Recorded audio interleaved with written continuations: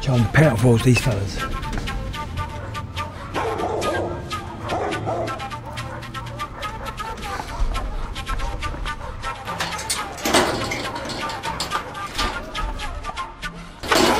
Look mean, you hairy fuck.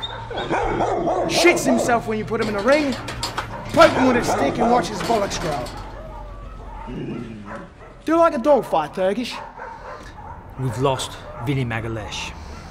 Shh! You're gonna have to repeat that. We've lost Vinny Magalesh. Well, where the fuck did you lose him to? It ain't as if he's a fucking pair of car keys. And it ain't as if he's not a big, fat, fucking obese Puerto Rican now, is he? We're not backing out. You bet your bollocks to a barn dance you're not backing out. We've changed your fighter. Oh, Poha fucking Carrillo. Your lady friend got a voice.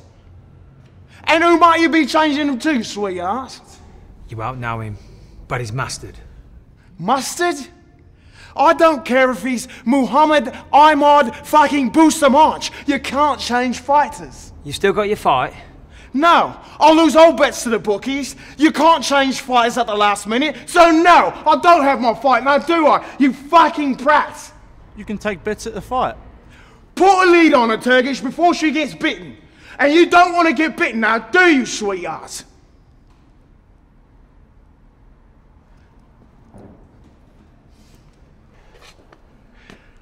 Make sure your man goes down in the fourth. You understand me now, don't you now, Turkish?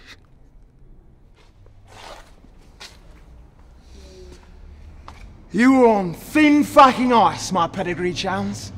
And I shall be under it when it breaks. Now fuck off!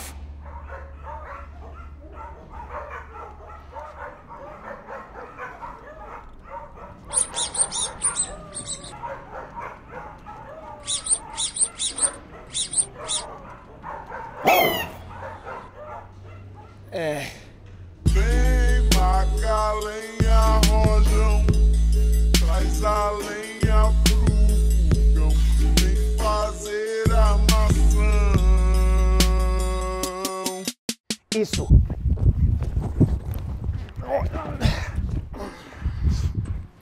E aí, bichão? Porra!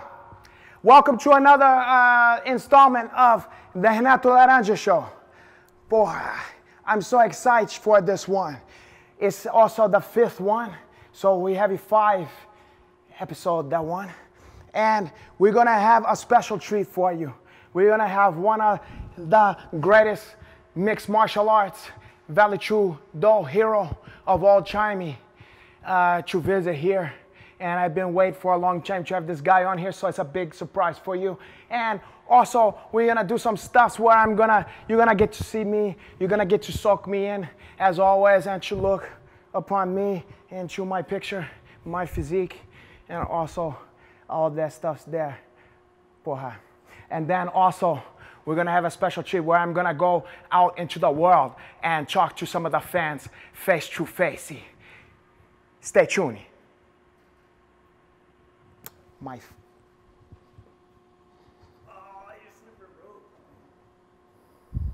it's that cheap slipper. Okay. Oh, Holly. Welcome back. As I said before, you're in for a hair treat today because we're gonna have one of the Mount Rushmore of MMA legends. This man is a legend to the sport, and I don't use that term lightly because I myself am also a legend. I want everybody to give a warm round to applause for Ken Shamrock.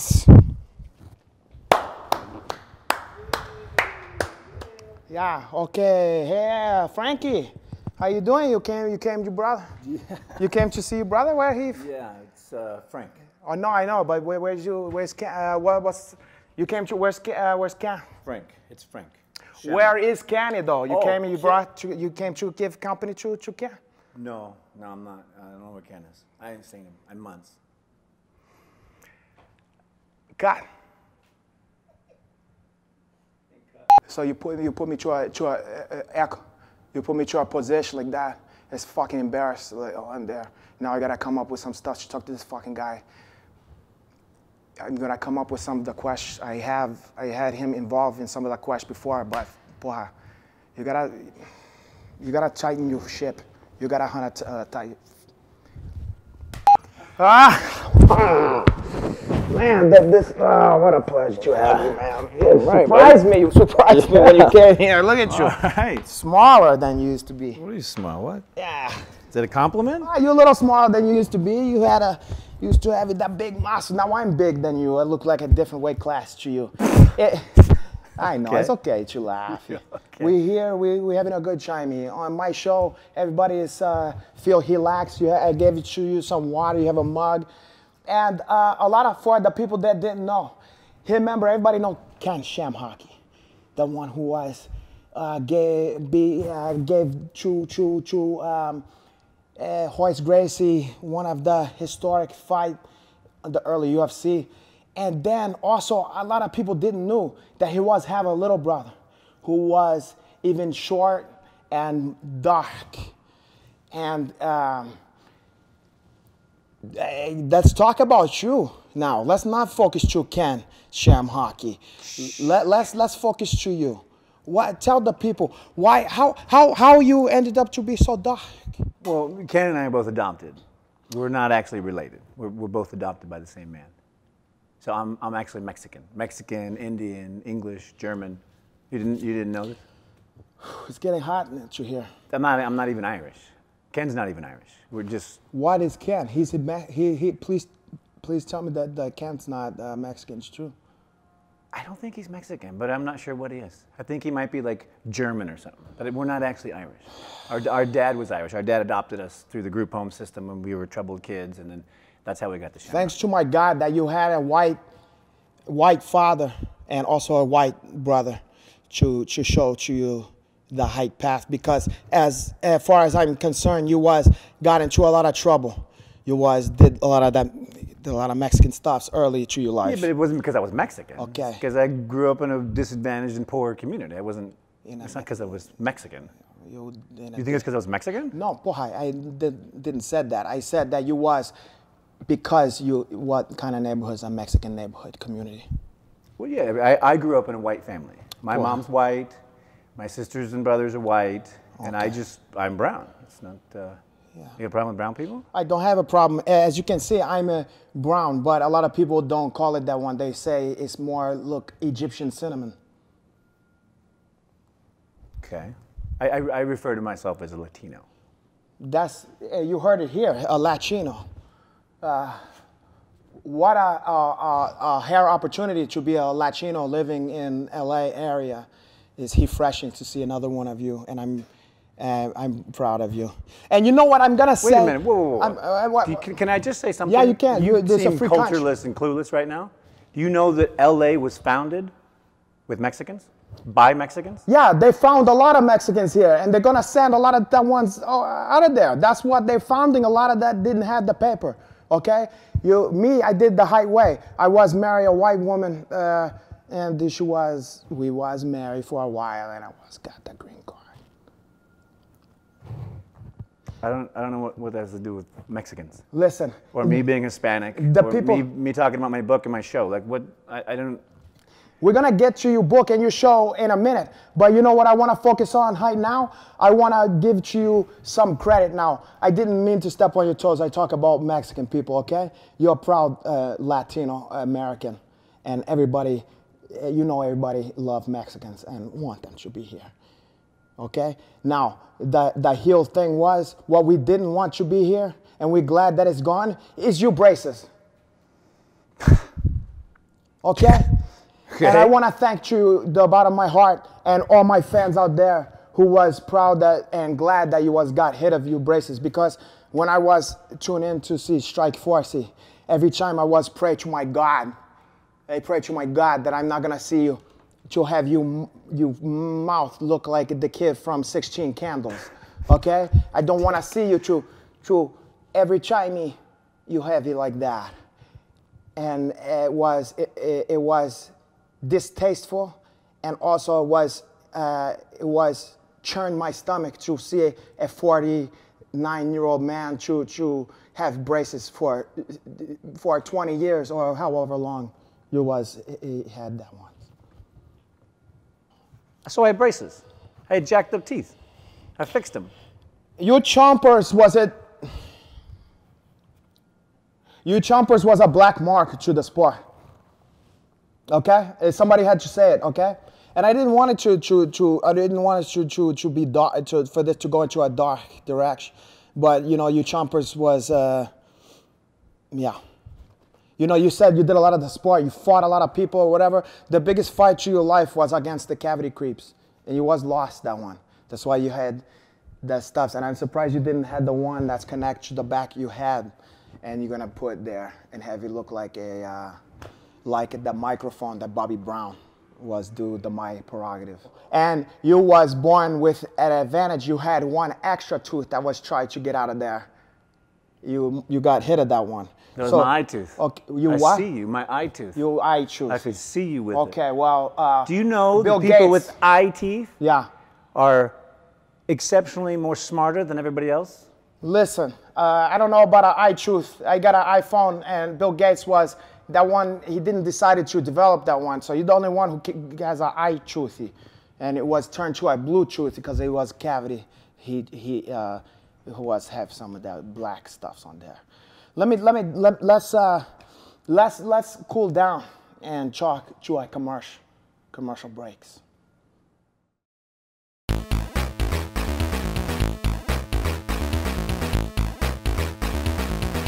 Porra, one of the most important things you have to remember that you're not going into the studio by yourself.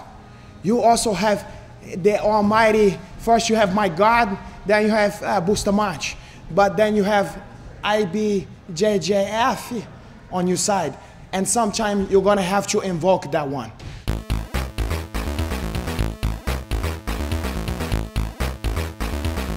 That one thing is that they all gonna try to play footsies on your feet. Porra, no, time. What you gonna do? You hip the knee. When you have one of this barbarian is to try to use some catch wrestling stuffs on your leg, you're gonna have to say, you can't do that one. No. You're a blue belt. Cool you jets. You can't do that, my brother. You gotta IBJJF. And you're gonna have to talk the IBJJF rules. And each level have the same different rules for that one. You gotta use your brain, and you gotta use technique. That's not just catch wrestle. You can't do that. You gotta wait till you're older and you're more seasoned. I want you to do some shrimpy.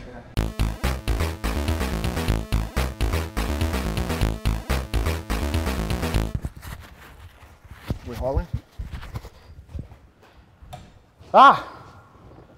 We back with you Frank Shamrock. We was just in a discussion over chompers. I feel like we was sank our teeth into that one enough. Let's see, you've called me short, old, Mexican, and metal mouth so far. Wherever you want to go, I'm with you, but that's your score. Touche. Do you even know what that means? Yeah. And let me tell you something. I think maybe with the last subject who was bite off more than we can chew.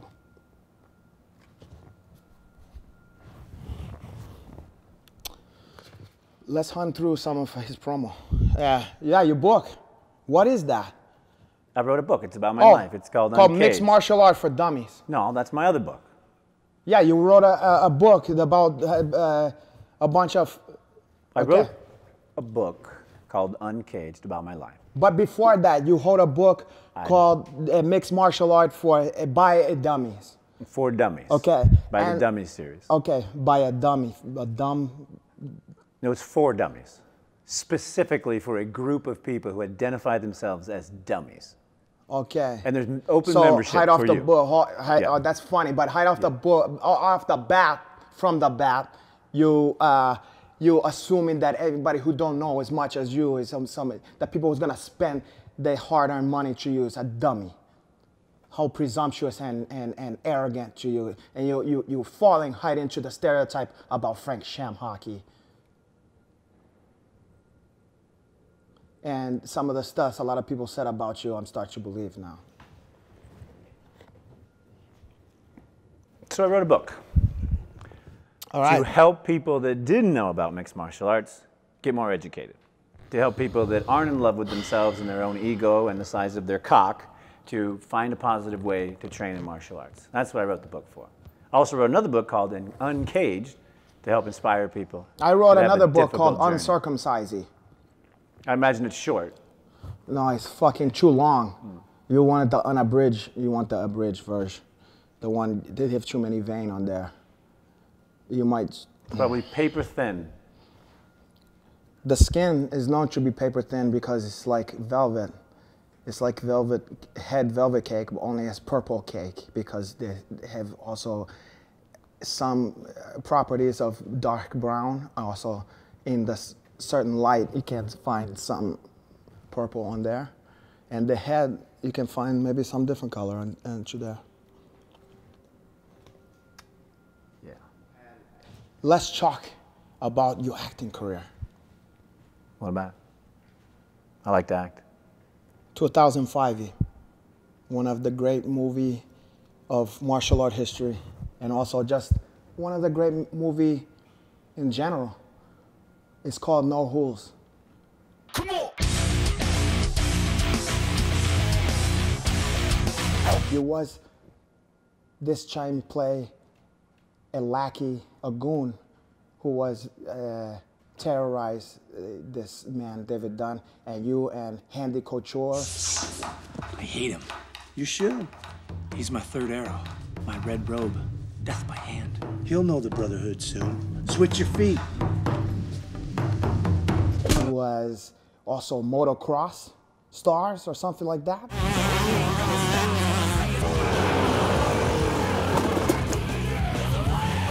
Hey, who's that? It's Damian Slade. He's the champion of the world. And you was also part of a secret cabal who was where had stuffs and you want to kill somebody in a fight and it's like a cult or something like that. Tell me about that experience you filmed that one. Well, the movie was called No Rules. There was no cult. But we had a team, we had a group. Randy was our fearless leader, and I was kind of the bad guy. But it was the first real feature film on mixed martial arts for, you know, feature presentation. I thought it presented the sport pretty well. I had high hopes for it and did really well internationally. It did okay here nationally. Where it did good in Mexico. You a big star there, I'm sure. I think it actually did well in Brazil and throughout Eastern Europe, but I think we did okay in Mexico. And you remember what your named character was in there? It was Damian Slade. Oh, that's right. And it was said that you was from Rio de Janeiro. Yeah, it was Brazilian. Yeah, you was That was Brazilian. the first time I played a Brazilian. Yeah, and I felt dirty. Yeah, I bet. And Yeah. I was wonder why they felt uneducated and unfocused. You felt that way? Yeah, it was you terrible, know what? terrible feeling. That's very funny. You're very clever. You're a very bright guy. Okay, but you in my world now. Okay, you a squirrel trying to get a nuts. You people was begged to me to have you on here, so remember that. Okay, and you was won a Hasbury Award for your work in there. I know who's. Let's take a break.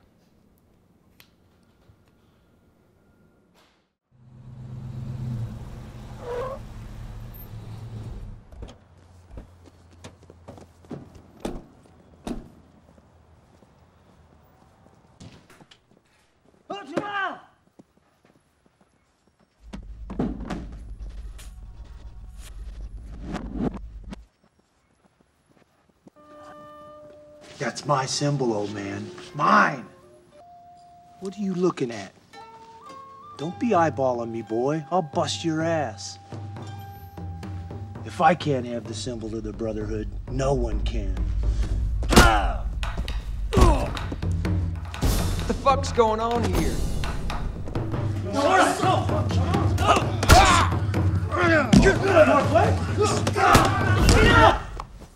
Now, get out!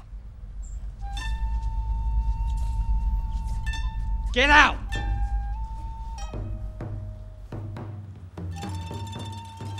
You just made a big mistake. I'll see you again, punk, huh?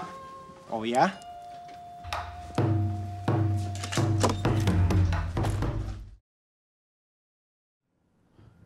Okay, welcome back.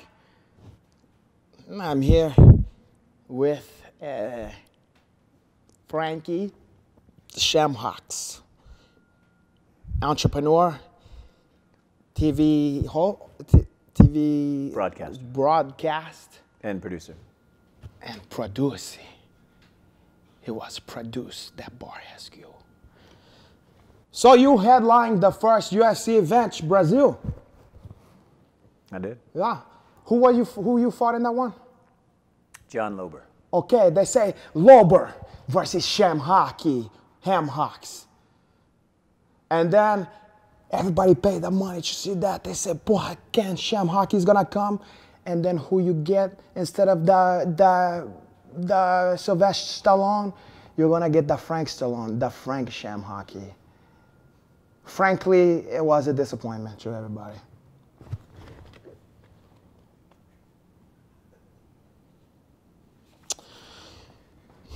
So another great fight you was involved. Another person who have a big head and was famous for being a Mexican Americans. Cheeto or Cheesy. You fought that. fight. You fought that guy. It was a good fight. Okay. You had a lot of stuff to say about him. That he was pull open your cuts and stuff like that. There was some strong words, some strong accusation. Well, if they're accusations, I'm telling everybody what happened. I mean, guy kneed me in the head and then stuck his fingers in and tried to split the cut open. I mean, I'd never experienced anything like that in my life. I thought it was incredibly dirty and you know, bad sportsmanlike. But you know, I still whipped his ass. It didn't hinder me, but you know, he stuck his freaking fingers in my head. That's disgusting. That's a lie. What do you mean it's a lie? Watch the videotape. Listen. Okay. Watch the video. I'm yelling it. He's sticking his fucking fingers in what my I head. Let me tell you something that I saw, Frank Shamhock. I got the scar on my head. Frank Shamhock.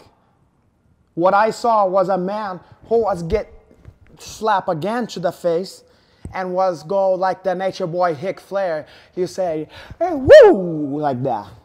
Okay? And let me tell you something, brother. You didn't look like the nature boy Ric Flair in my books. You was look like the Hickey the Dragon Steamboats, but only skinny version of that one, and also more short and dark.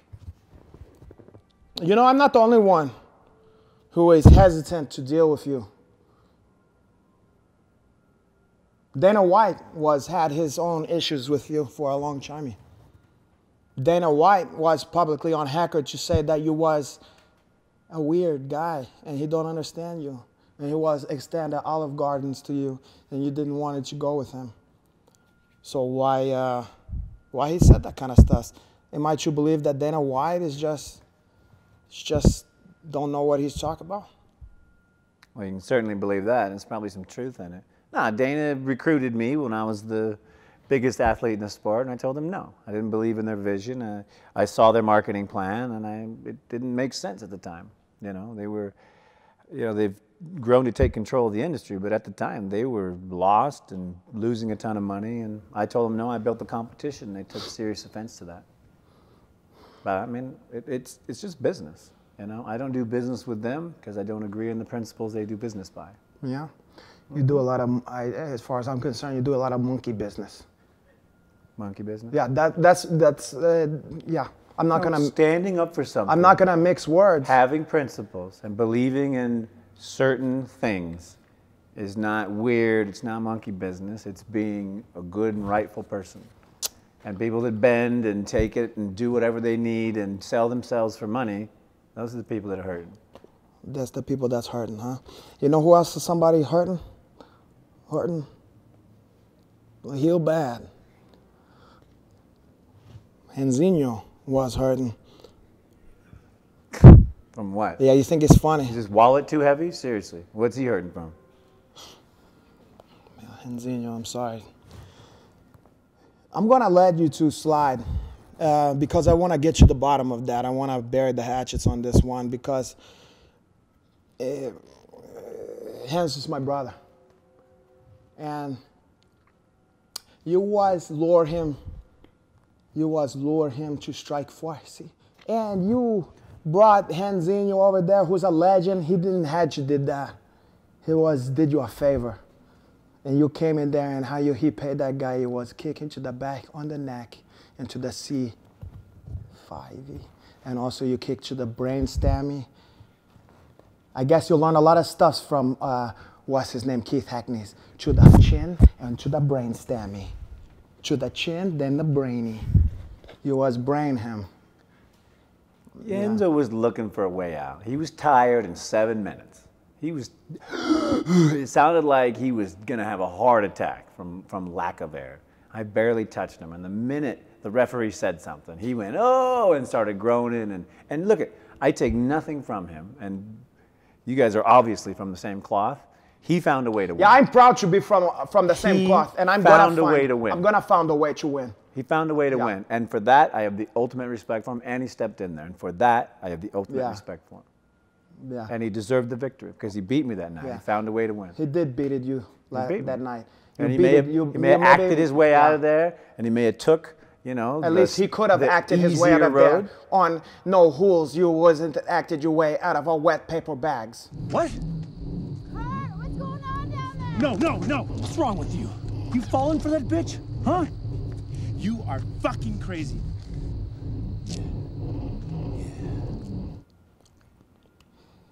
You're not making it easy on yourself, my brother. And when you kicked Henzinho to the back of his jerry curl, that's not fucking funny. He does have a little curl thing going there. What's up with that? It's called a hairstyle, and it's a popular hairstyle.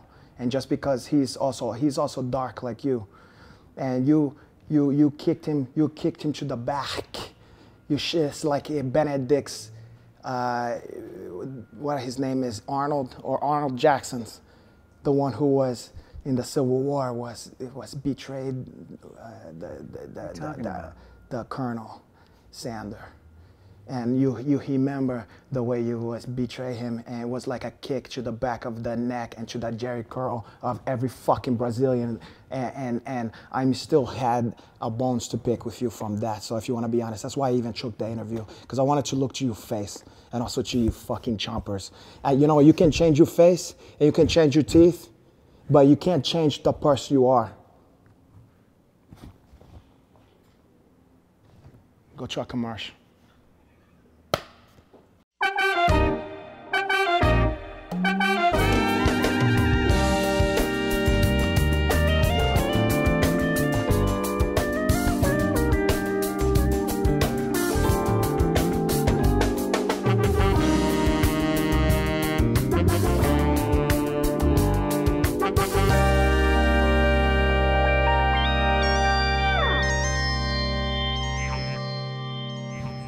Porra, now is the time on the show where we tackle the hot topics. I'm here with Frank Shamrock, and he's on the hot seat. I know we have our difference, Frank Shamrock, but right now we're not gonna pull any punch. We're gonna get to the bottom of the barrel. Porra, first hot topic. Should there be, a lot of people think the fighters don't have a voice and they're not taken care of proper. Should there be a minor leagues? Some people think there should be a minor leagues to the UFC and to MMA. Talk about that. 100% there should be a minor league. 100% there should be an amateur league that becomes the foundation to the next stage up, which is UFC or any other professional league. Every single professional sports team has an amateur league that they support, grow, and harness to make the future. We're not doing that in our sport, which is going to provide us with a crappy You future. said we as if you're still involved in it. You I'm don't. involved. You're old news. Why? Who's gonna pay for that one? The promoter should pay. The guy making $1 billion should pay. The promote. He's just trying to make some money. He's one of the growers. He's one of the job creators, and the fighter is one of the take. Mitch Homney will tell you that. Yeah, I disagree with that because he is a manager of the business. What are you, a socialist? Everybody should pay into that? But here's what you have a to single do. payer system. If you do not build the future and you live off this moment, then what are you going to rely on for the next generation? What are you going to rely on to create talent? This is the problem with the UFC now. Their stars are diminishing because it's all the time and there's no talent. Yeah. You need to take time to create talent. Because the fighters is lazy. And a lot of the promotion was trying to get them to do stuff and to give them some of the monies, and they just want to just get paid. All they care is to get paid. I don't think about that. I think it's more of about fear. It's not a proven path. If I want to become a professional fighter, I go to a martial arts gym, and between that place and going in the UFC is all up in the air. Anything can happen. There's no way to get from there to there yet. And there should be an amateur league where you go in, you develop, you're scouted, you present, you develop your craft. So when you walk on stage in the UFC, you can walk it, talk it, fight it, and present at the highest level of martial arts. What if they're gonna take some of that funds from out of your pocket, the announcer's pocket, and then to give to that? I'm happy to pay. Porra. I think everybody should give back. Here's the thing, if we don't invest in the future, we don't have one. That's where we're at right now. People are getting hurt, they're pulling out. The next generation, they're not stepping up because they weren't trained to do it. And we do learn that in the amateur leagues. You I don't know to show what up, you learn to do your MMA and game. pulling out, getting hurt, you pull out, that was always the best way as far as I'm concerned to forget. I've had a lot of issue, child support, all that, so that's a different stuff. Okay, porra, next hot topic. A lot of people think a lot of controversy is surround a beautiful, gorgeous, light-skinned young gentleman who is fight on the female UFC. He's called Fallon Fox. What's your take to that one? That's a tough one. Because anytime you start changing gender and you have these built-in roles in society, it's going to just buck up against where everything goes. What built-in holes do you have? Well, I mean, we are a society where men and women are separate. We have clearly defined roles of what we think we should be. So you believe men and women should be separate? I'm saying the society has developed with separation. Where is a woman's place? A woman's place is wherever she wants it to be, but in a traditional society where men were fighting the wars and gathering the food and killing the animals, women were at home taking care of the children and taking care of the crops and taking care of the family. Now you're getting to the heel hood of the thing because you're a traditional guy. I'm traditional. This is a traditional society. Exactly. This is you are very This is how society came about. And you and I have the same view on that. So yeah, society is going to came to be about if we're going to keep it that way. And I think it's okay to switch genders. I think it's okay to move your sexuality around if you want to do that, as long as the rules are clearly defined. If you're a man, compete as a man. If you're now a woman, compete as a woman. Porra, so you think it's okay for Fallon Fox, a grown man, to take on the whole of fighting some women who have, did they have the same amount of hole? How many holes, what's the holes that they had, tradition? A woman has three holes. You said that everybody has the different, a woman has a hole. Rolls, and the yeah, amount not of holes, not holes. that they have. Yeah. A woman has three, a man, tradition have that, and the butthole. And these maybe the hole to his dick, but you can't put something to that unless a Q-tip if you had chlamydia or you had AIDS. Next question. The culture of MMA. A lot of people think that MMA has went away from the tradition of the martial art, the martial spirit. I know a lot of you believe in the bullshit way from Japan. But a lot of the people believe that you're gonna listen to Rock and Roll, you're gonna listen to Eddie Bravo, you're gonna do some rap music and wear some clothes with a traditional fucking tribal tattoo on there, and you have to listen to some Biohazard, or to Guar, like that. And they don't respect the heel stuff from MMA or NHB or what I call Valchudo. Check the floor. I don't even really know what you just said, but in a nutshell, we've got a problem with our culture. And the problem has been that the current generation is all about money and drugs and steroids and shave your head and tattoos, and there's not a martial arts culture. And the problem is when you stop focusing on the arts and the development of each individual person and why that's important, and you just get focused on fighting, it becomes less exciting. And that's where we are now. So it's you just want that fighting. guys to be an artist as well? They you should want have them some, to do the arts? Of course. We should see the best of that person. We should see the absolute best human presentation possible. And the only way that's possible is for them to have a platform and to have developed their artistic ability. Fighting is not enough. I will turn it off eventually, because unless I know them or I care about them, or there's some story or there's some interest or there's some cultural reason why I should watch, it's just fighting. So I'm to be expect that I'm not supposed to watch fighting. I'm watching some arts.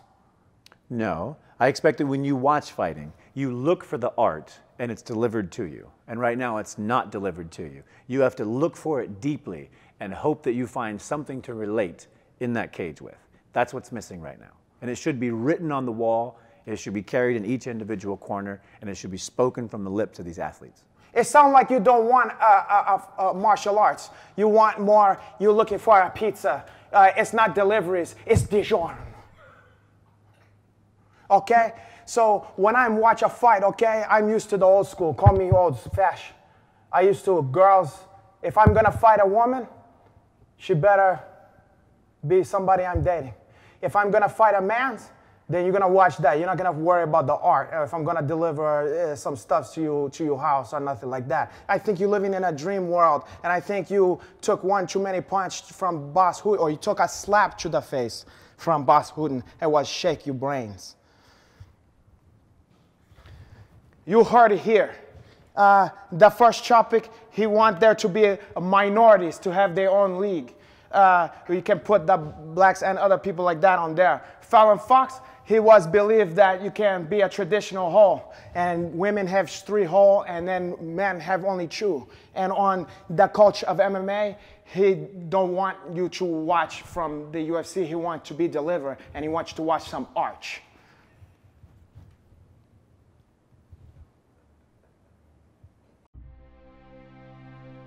Well, we did another show here, and we found out a lot of interesting stuff. At some points, me and you, it was hockey for a moment. It was a hockey hold, but we was persevere. We was overcame our difference to hopefully enlighten the people and to finally give yourself a voice, because you have a platform now.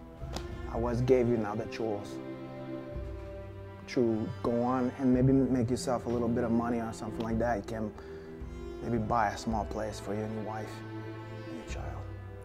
And I'm glad that I provide a platform. And maybe some of what I have is gonna hub off to you. And now my fans gonna look out for you. Maybe gain some fans to Twitter or something like that. See where it can take you. I'm gonna say that, you know, we might have had our difference, but I wanna tell you that I'm still remember you. I know from one legend to a guy who was named himself the legend. I wanna give to you, had a surprise for you. Something that maybe you can brush your teeth. You can take care of you. You can take care of you chompers. And if you ever had any problems in the future, you can use that one to brush that teeth and keep your breath clean. So you didn't have the halitosis anymore. Okay? So we're gonna say goodbye to you now. Put it there. And you know, I can't be a big man. You know, we can have some words, we can fight, we can do all that stuff, and then afterward, you know, we had a beer or something, or a wine cooler, or let's say. Okay? Yeah, that sounds great. I'll have my people get back with you. Yeah, what if my people can't talk to you, people or whatever? Okay? Yeah. Yeah. Oh, yeah. Oh, yeah. Oh, this is weird. Yeah. Yeah, sometimes the hardest stuffs, you know, you're all right, my brother. You're weird, and it's okay to be weird, okay? So I'm gonna have you to how you say, mañana, how you say in Spanish? Adios. Adios, okay? To my God, you're gonna send you on your way, and go with God. Have a nice life.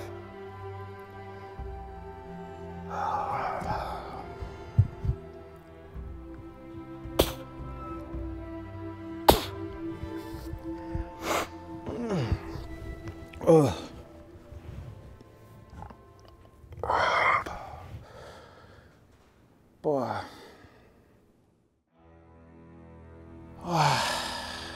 Boy, my brother. Another one on the books. These ones isn't getting any easier, Borrachinho. Haley tried to make you proud today. got revenge on that Mexican scoundrel who was drill you to the back of your head and was almost killed you. And was